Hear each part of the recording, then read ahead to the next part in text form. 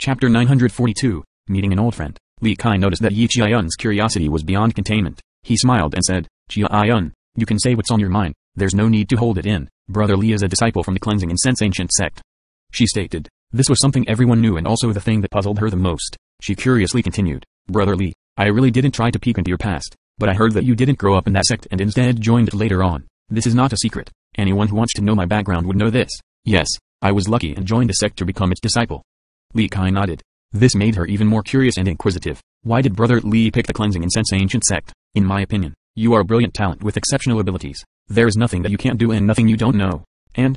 Li Kai chuckled after hearing this. In my shallow view, if I were you, if it was between the Cleansing Incense ancient sect and Heavengard, I am only a human so I would pick Heavengard.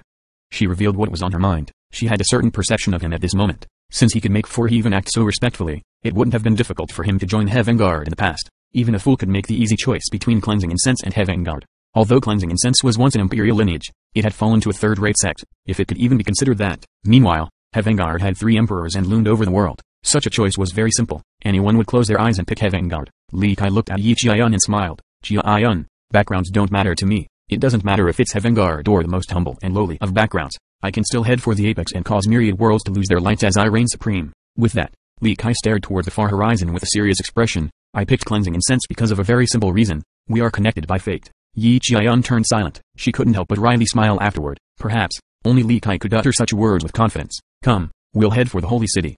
Li Kai looked at the stunned girl and spoke with a smile. She calmed down and quickly chased after Li Kai. The two of them left Heavengard. Because Li Kai was not in a rush to reach the holy city, he took his time enjoying the beautiful sceneries while setting their boat eastbound through the streams. The southern barren earth was a wondrous land. Despite its name, rivers extending to all directions could be found everywhere. In this region, one could reach any location by water. Li Kai continued to enjoy the beautiful scenes while growing sentimental at a few locations due to recalling people of the past. Along the way, Yi Qian did a good job taking care of him as if she was a maid. Today, she was the ruler of a country, a genius virtuous paragon. However, she didn't act prideful or dignified before Li Kai. Li Kai liked her as well. While watching her row the boat, he asked with a smile, Qian, if you are willing, I can take you in. Yi Qian revealed a gentle smile upon hearing this and answered, I appreciate your adoration. Never mind, I suppose you and I are not meant to be.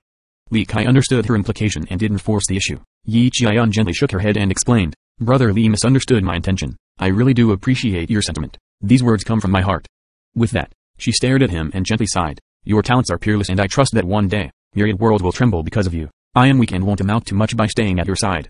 You already have great people like Xuanhuan and Bi Xiao, so me staying by your side is akin to embroidering flowers already on fine silk. My presence is not necessary. She continued on, so it is better to stay at my school and be friends with you. In the future, I will be content if you come visit me whenever you are at the barren earth. Having said that, she sighed again with an inexplicable melancholic expression. She understood that she was giving up many things with this choice. However, she stood by it. Everyone has their own wishes. I will not force the issue. Li Kai nodded. It is also my honor to have known you. Yi Qian smiled warmly. She was the snow melting in spring and quietly soothed the heart.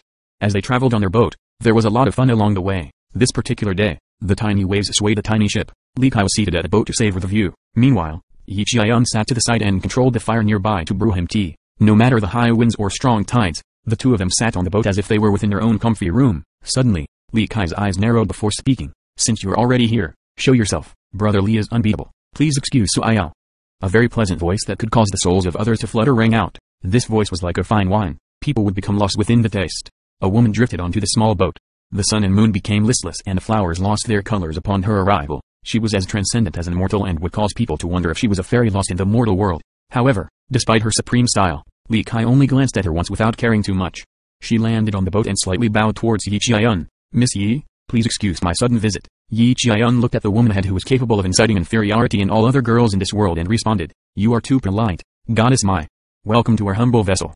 The newcomer was world-renowned. It was the enchanting Mai Suaya who was called Goddess Mai by others, the goddess in many young men's minds. Yi Qian invited her down as the host and seated her opposite to Li Kai. Her glistening eyes were like flowing water, causing the world to calm. The wind stopped and the tides receded. It was as if she had a peerless charm that was harmonious with the rhythm of the world. This scene meant that Mai Suaya was already powerful to a fearful level. Although she was not showing her aura, the ones who were more discerning would be shocked from seeing this. Brother Li, I was out of line earlier. Please forgive me. Mai Suaya was a goddess. Her words could immediately win people over. I was not trying to gauge you and I'm only here to avoid chaos. Li Kai was indifferent to Mai Suaya. He had met all kinds of supreme women, so she couldn't charm him. He looked her up and down as if he was enjoying each of her curves. Such an action could be said to be extremely rude and frivolously perverted. Any outsider would yell at Li Kai. However, Mai Suiyao did not become angry.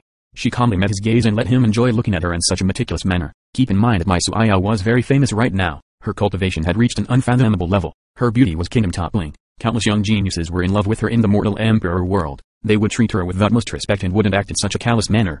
It has been a while and you have become much more beautiful. Even I have to like you.